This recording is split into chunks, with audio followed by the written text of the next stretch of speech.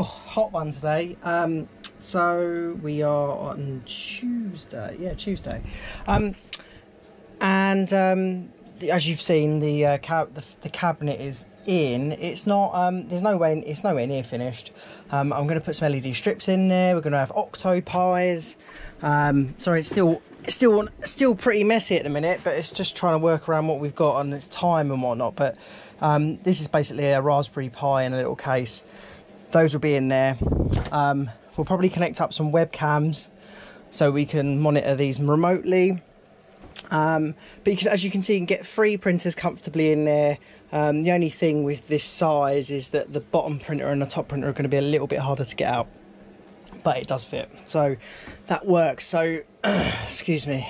The next thing we'll be doing for this is taking the top, cutting probably a 100mm hole in it for the extraction. I'm going to see about either sleeving the grills or putting another new hole in, or holes for filament. And then we need to build some sort of filament mount on the top to feed 3 rolls of filament down into the cabinet itself. Say LED strips on the inside to light the whole cabinet up when you want to view it at night, because when the lights are off you won't see much. And it's pretty dark in there now, to be fair.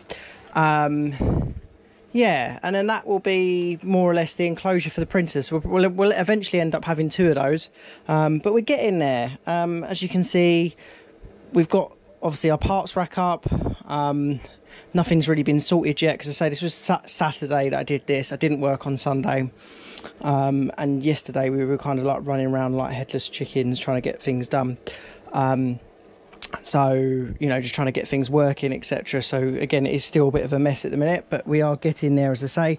And downstairs, one of the things that I have managed to do is cut out the bottom half of the desk there, so we can actually get under it, which is great. And I started to organise some of the bits and pieces here. So we've got our LEDs, our optics and lenses, sorry.